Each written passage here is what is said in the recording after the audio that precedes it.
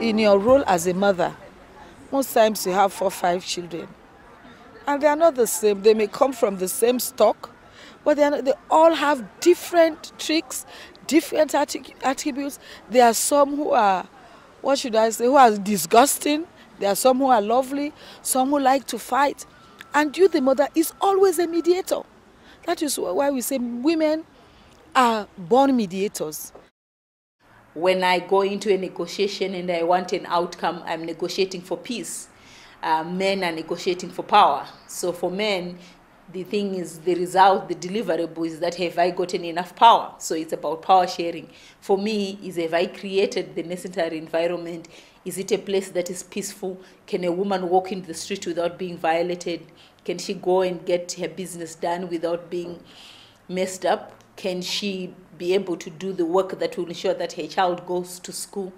Can she go and access ARVs if she is HIV positive? Those, for me, are the deliverables. Is she able to access water? If I can deliver that, I would have delivered on my mandate. You know, it's not just men. There are also women who are also part of the fighting forces. So if you have more women coming in as negotiators and mediators, I think they'll be given, you know, the respect, and something can be done. It's pretty difficult to have a sustainable agreement if half the population, approximately half the population, are not participating. So the perspective of women, the input of women, is needed in order to make peace processes more sustainable. The more women come on board, I think the less conflict situations we'll have.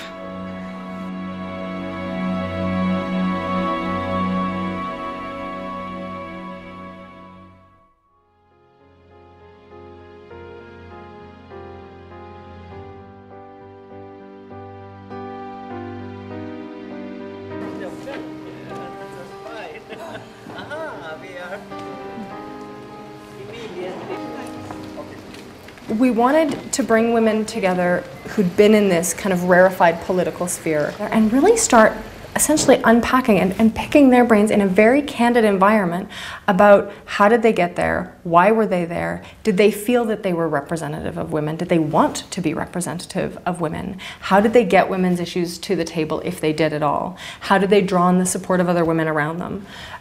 If they were women who were on the margins of a process, how did they get their issues from the margins to the center? And if they were an advisor to the process, how did being a woman change the way that they provided that advice? And so then getting them to sit together, I think we realized as soon as they arrived, they've never all sat together.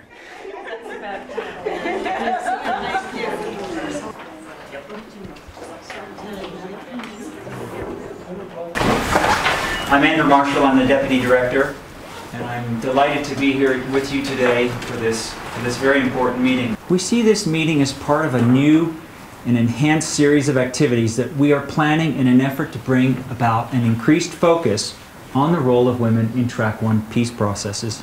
We expect this to lead to further specific dialogues, networking events, tools, and publications designed to raise the profile and promote practical strategies. What was interesting about this group, I think, was that a lot of them didn't have these connections. And so it was unique to bring them together and have them feed off one another about what worked and what didn't and how they got to the table and that. Thank you very much. No, thank you. What everyone said and began saying from the very beginning in this was they want a network. And that the power of networks and built, like, sort of drawing strength from one another, sharing information, finding ways that they could act as a reference group to support women in process X or process Y. And I think that already is really valuable, and I hope that that's something that we're able to help continue.